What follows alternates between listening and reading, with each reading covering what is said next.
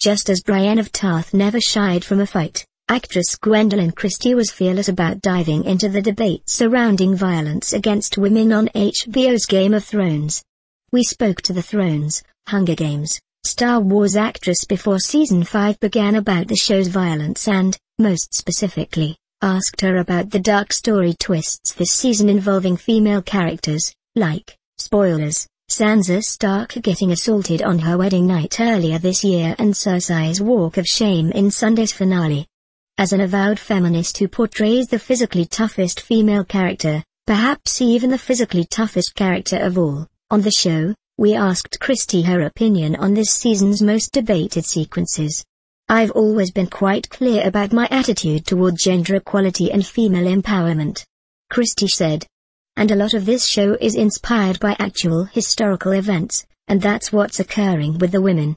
Women have been treated appalling in history. Men have too. Human beings have. What this show is doing is shining a light on women and has an exploration of female characters that has rarely been approached before, and I applaud that. Yes, those scenes are difficult, and they should be difficult. They should further illuminate human consciousness about how we interact as human beings. There is also, Christie noted, some broader context for the most debated events in the show. The acts do not happen in isolation, and the story of the impacted characters is often not yet complete. Those downfalls and points of agony and pain that affect us so acutely with these horrific events that the female characters go through, those events are not the only things that happen in the show, she said. The show is so dense and so complex.